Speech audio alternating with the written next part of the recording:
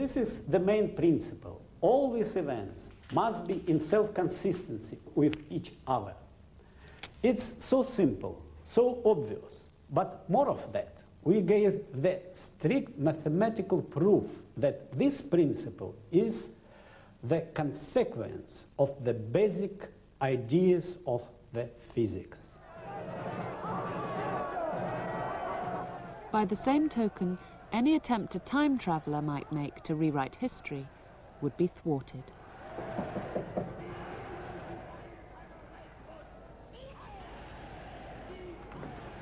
Yes? I'm here to prepare your room, mein Herr. What has happened has happened. It cannot be changed. It cannot be repeated twice in different ways. Human beings aren't billiard balls, and we might like to believe in free will. So a sufficiently stubborn human would seem to be able to get around any sort of consistency condition by just demanding that he does something different.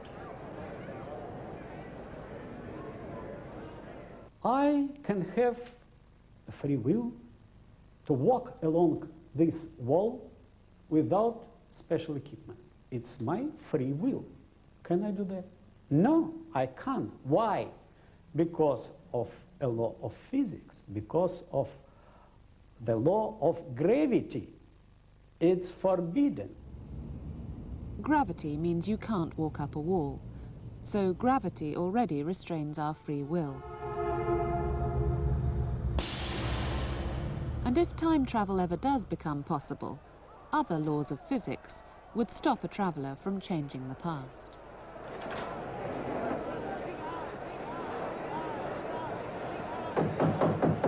The dress code? Open up, please. Immediately. Immediately now at this spot. Will you open up the store immediately?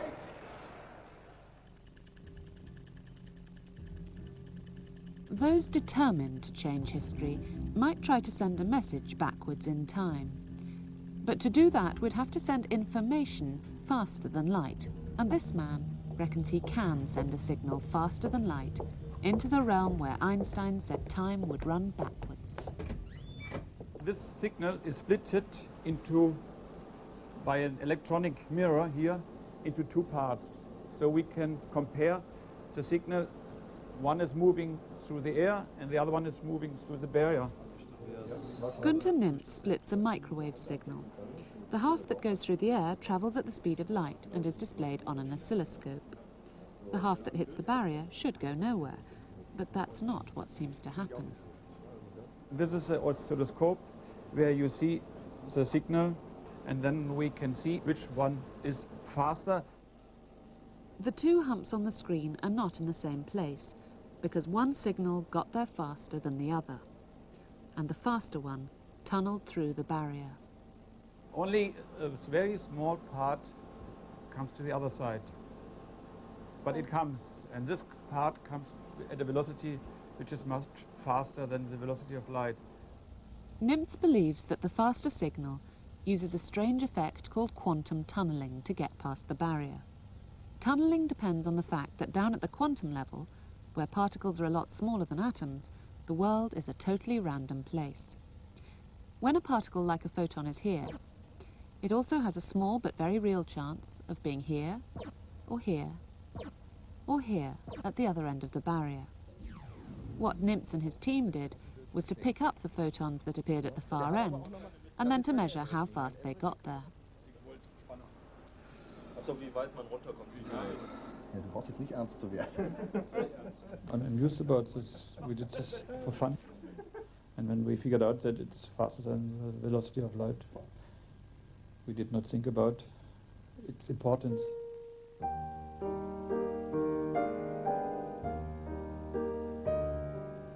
The leader in this field, Raymond Chow, has misgivings about Nimpt's interpretations, but even he agrees with part of what Nimmt is saying. In our experiments, we have measured that a single photon can tunnel across a tunnel barrier at 1.7 times the speed of light. Right or wrong, this leads to an interesting thought experiment, a Gedanken experiment in German. What if you could tunnel a message to the other side of the universe? Going faster than light, the message would seem to go backwards in time. I came across a nice Gedankenexperiment. There's a signal going to a far star, which is information that you were born. And 20 years later, tunnel the signal at your age of 20 years, and this will arrive before the signal comes to the star that you were born. Yes, if we had a tunnel barrier that was, say, very wide from here to the next galaxy, then in principle, yes, you could then, in the tunnel effect, advance the wave so much so that it begins to worry me that we have sent something really fast in the speed of light. I insist on it that we have and we can transmit signals faster than the velocity of light.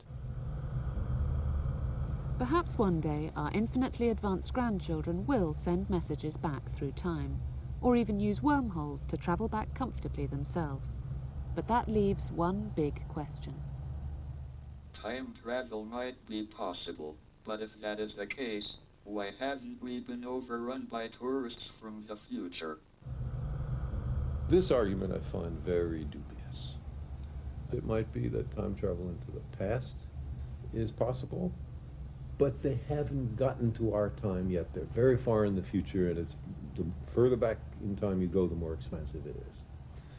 Then there's a possibility that they're here all right, but we don't see them. They have perfect invisibility cloaks or something. If they're so smart, if they have such highly developed technology, then why not? Then there's the possibility that they're here and we do see them, but we call them something else, UFOs or ghosts. Or I think that if people from the future were going to show themselves, they would do so in a more obvious way. What would be the point of revealing themselves only to cranks and weirdos who wouldn't be believed?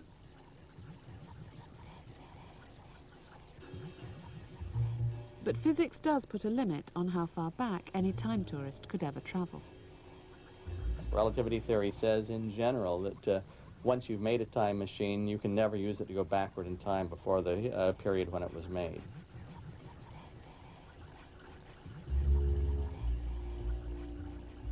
Whatever else is allowed, relativity is firm on this. We can't go back because no one has yet built a time machine. I don't have to worry about the possibility of my going back and killing my father before I was conceived. What I have to worry about is my grandson going back in time and killing me before he is conceived. That is, there's no possibility of changing our past, but in the future, one can change the future's past.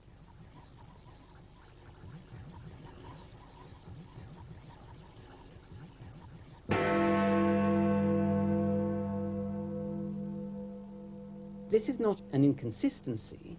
This is just a strange thing that would happen if time travel were possible and the classical laws of physics were true. But the whole thing's rather academic, because in fact the classical laws of physics aren't true, and quantum mechanics is a true description of nature. David Deutsch is convinced that time travel is possible, but he explains the lack of time travelers by turning to that random, messy world of quantum mechanics. At bottom, the universe is riddled with quantum uncertainty. We're all made of quantum particles with uncertain positions and uncertain behaviors.